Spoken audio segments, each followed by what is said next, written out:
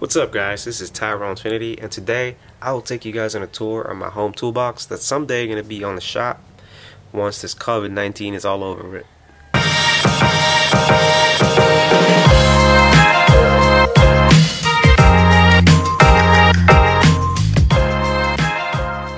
Alright guys, so the first things that I see when I open my toolbox is the Knipex 3-set pliers.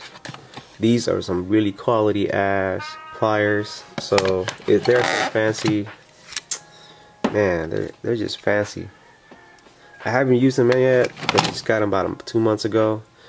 I use these ones a lot, but other than that, I haven't used any of them yet. These are my wrenches. Most of my tools, my starting tools that when I work for this company, is the Husky. That's the mechanic set, 400 something piece mechanic set, and I suggest not buying it because they really suck. Let's just leave it at that. So Husky wrenches,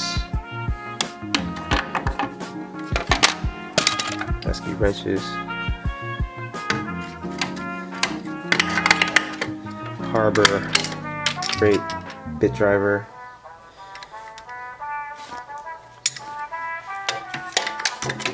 and some straight screwdrivers, sockets, 3/8 sockets. The reason why I only have 3/8 right here because and 1/4 inch, it's because I'm at home, and at home I'm only using, like on automotive, usually use 3/8. On the truck business, usually 1/2 inch. So let's go to the next card. Alright, my next card will be just screwdrivers, Matco screwdrivers. If you watched my other video, you saw this on my first ever Matco hole. I really like them. Oh, I just love the feel of it.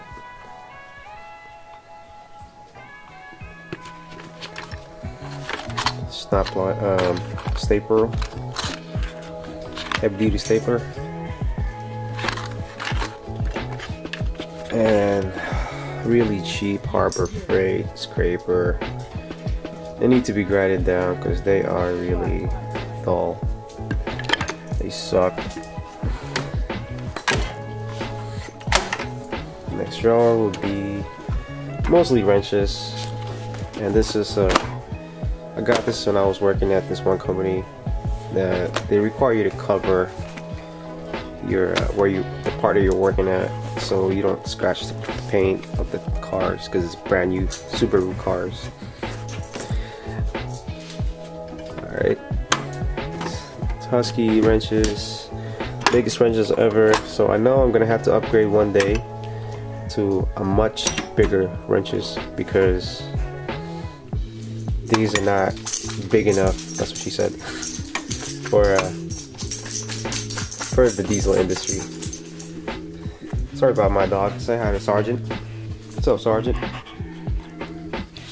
Let's get back. This is a specialty tool, not a real specialty tool, but it's more like a cheater pipe, but for wrenches, and it's called a Big Bertha.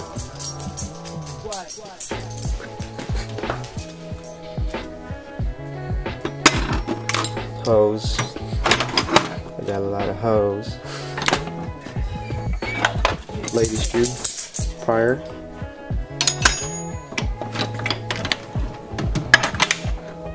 My last drawer.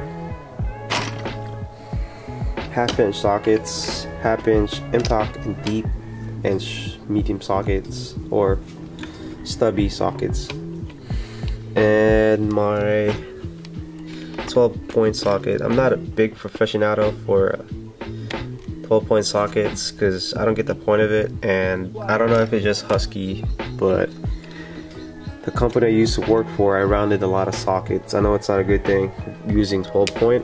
I think it's just the Husky thing, but I always straight up just use 6 points now. Pliers, gear wrench pliers, really good pliers by the way.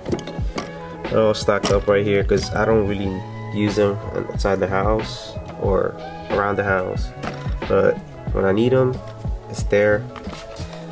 If you have Toyota vehicles and you like to service your own vehicle, change oil, you need this oil filter wrench for Toyota Highlander, Toyota RAV4, and most of the Toyota SUVs and trucks. Harbor Freight, Pittsburgh, that is. And the money box is what I call the money box when it's the most expensive part of your box. That's why I've linked that last. Is my Milwaukee box, which is the whole box right here. Costs about $1,500, and I know it's not that much for some of the people in the industry, but for me, that's a lot of money. Probably less than that. I think I'm exaggerating. I think it's only at $1,000. I got the 3/8 ratchet when it first ever came out. You can tell I always use this because I still have a ratchet 17, and I use the 17 because you need a 17 to attach the teeter pipe on the Daytona jack. So I use this Milwaukee grinder. You know, if you're in the industry, you should be familiar with this.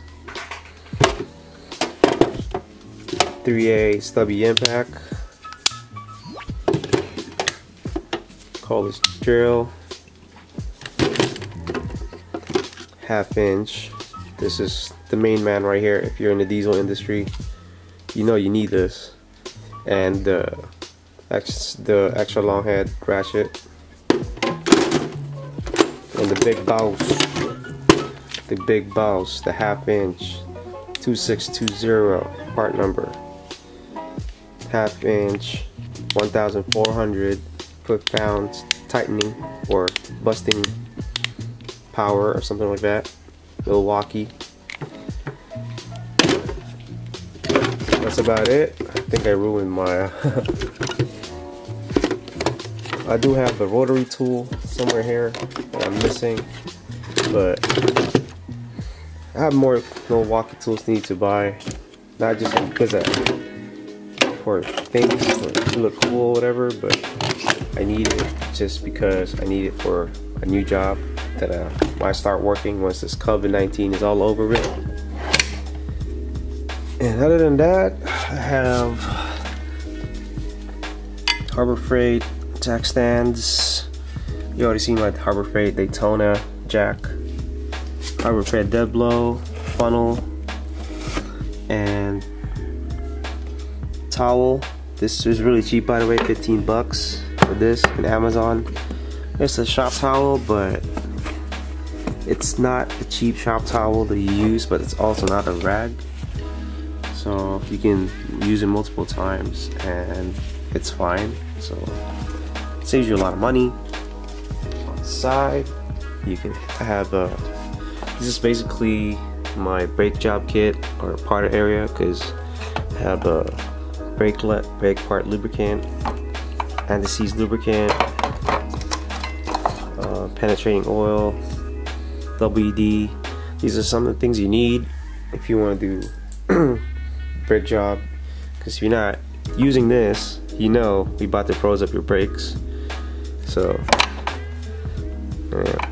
And you're about to make a lot of noise in your brakes. So just let you know, you need one of these. 15 bucks on Amazon.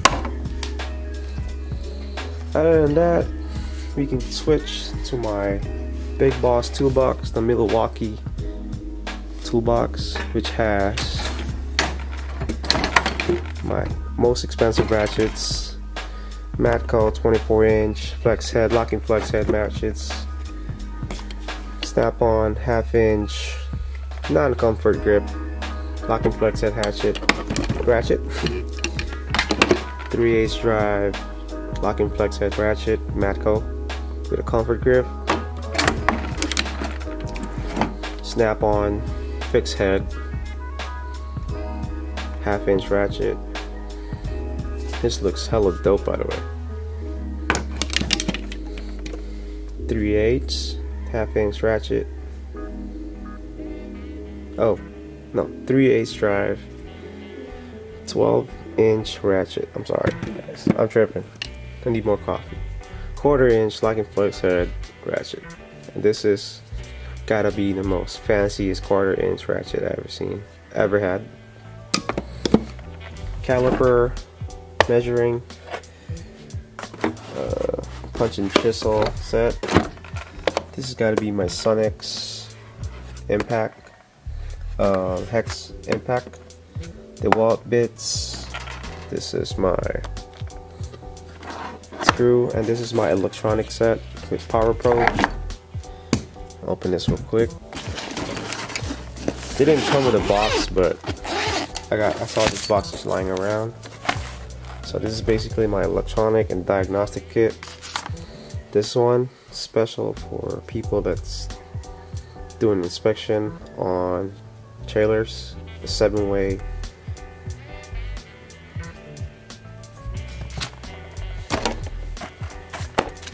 Next one would be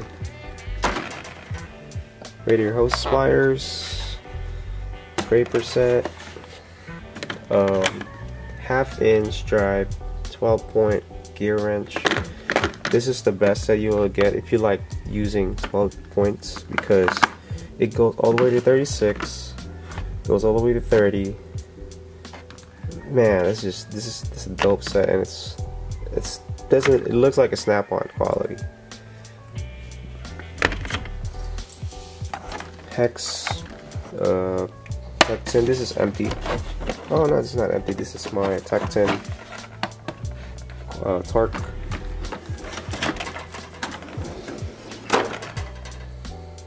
Snap-on pry bars, snap-on picks, and snap-on extra long head snap-on pliers. That's about it on my toolbox, guys. I don't have much. I wish I had more, but I'm still starting out, and this is only my home garage, so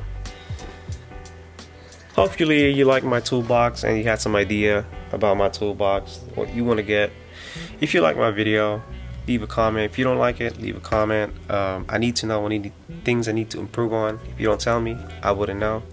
So I'm still starting out on this video thing. I know I posted a couple of videos, but I just need to know what I'm doing wrong. So if you could give me a comment, whatever.